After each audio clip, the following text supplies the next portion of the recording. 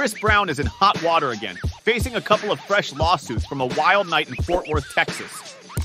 Over the weekend, 4 concert-goers sued him, claiming Brown and his crew assaulted them backstage.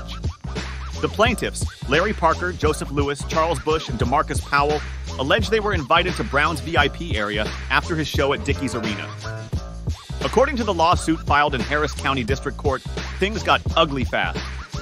When Bush tried to shake Brown's hand, a member of Brown's entourage reminded him of some past beef, leading Brown to order his crew to attack. Bush and the others tried to make a quick exit, but Brown and his posse, allegedly 7 to 10 strong, followed. The suit details brutal beatings. One of Brown's guys punched Bush in the chest, and another named Hood Boss allegedly threw a chair at his head. Parker got it worse, reportedly being trapped in a stairwell and beaten for over 10 minutes.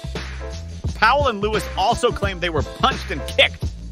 All 4 are now seeking $50 million in damages and a restraining order against Brown and his crew. If that wasn't enough, another lawsuit popped up just days later from Frederick Overpeck, a security guard at the event. He claims he was injured trying to stop the brawl. Overpeck, who led backstage security, alleges he saw Brown throw the first punch. Overpeck is now looking for $15 million in damages. But this isn't the first time Chris Brown's been in trouble. Remember back in 2009 when he assaulted Rihanna? That incident left her in the hospital, and Brown pled guilty. Since then, Brown's rap sheet has grown, with over 20 accusations ranging from physical and sexual assaults to other forms of misconduct.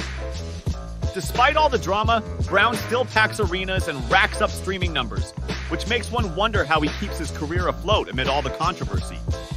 The plaintiff's lawyer, Tony Busby, who has a history of taking on big cases, like representing victims of the Astroworld crowd rush, says they'll fight hard in court. Live Nation, the concert promoter, is also in the crosshairs for allegedly not ensuring safety at the event. They haven't commented on the suits yet, but they're named alongside Brown and his entourage in both complaints. According to the lawsuits, the company failed to protect concertgoers, knowing Brown's violent history. It's all a mess, but it's a familiar one for Chris Brown.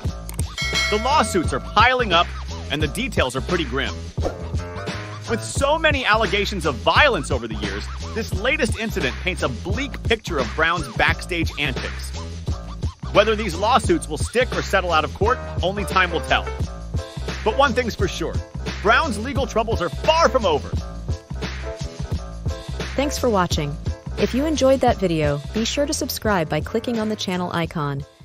For more entertainment content, check out some of our other videos.